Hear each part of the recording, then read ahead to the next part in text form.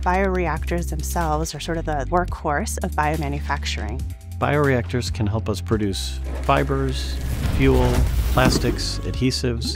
The bread you eat has enzymes that keep it fresh longer. Dyes, small molecules, there's a lot of products.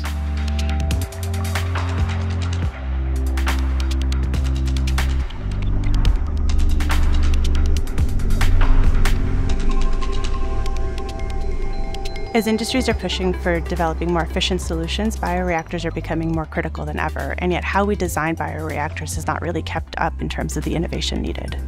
The bioreactor has not evolved that much from vats where, 1,000 years ago you'd have monks stirring them, and now it's a motor, but still it's the same concept. BioMADE and Schmidt Sciences were excited to work together to fund this bioreactor innovation call to be able to leverage and accelerate new technologies into current bioreactor development.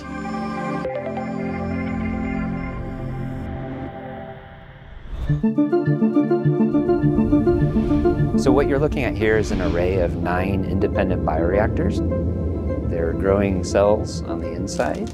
So we can add media to supplement as they grow. We can control the stir rate as well as the temperature. And we sample these periodically to measure the cell concentration and measure the enzyme activity. And all that data then goes in and feeds our algorithm. Our goal is to create a reactor that is self-driving. So we had an idea to use an artificial intelligence-based approach called reinforcement learning to tune a bioreactor without a lot of manual intervention. So this machine learning model is trying to find the most optimal strategy to feed the bioreactor so that it can maximize on the amount of enzymes that it can produce. And once it finds the most optimal strategy, this model will be used on a physical bioreactor system so that it can feed that bioreactor without any human intervention needed. The economic potential of this is to control reactors at scale. So when they're producing tens of thousands of liters of capacity, it's making sure that each of those cells are making the most amount of product as possible.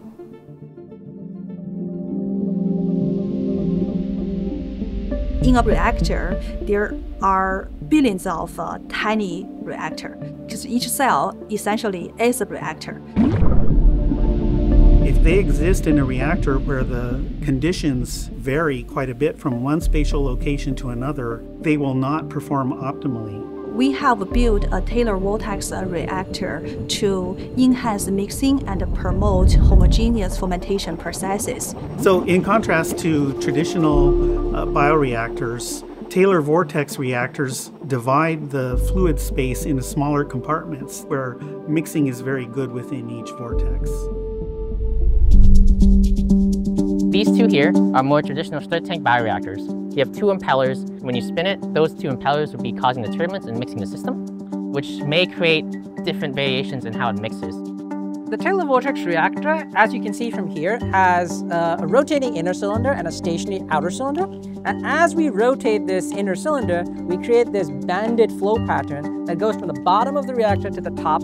And this allows us to have much more control over the turbulence and also the microenvironments that the cells are experiencing, and have much more homogeneous mixing when compared to a traditional stirred tank.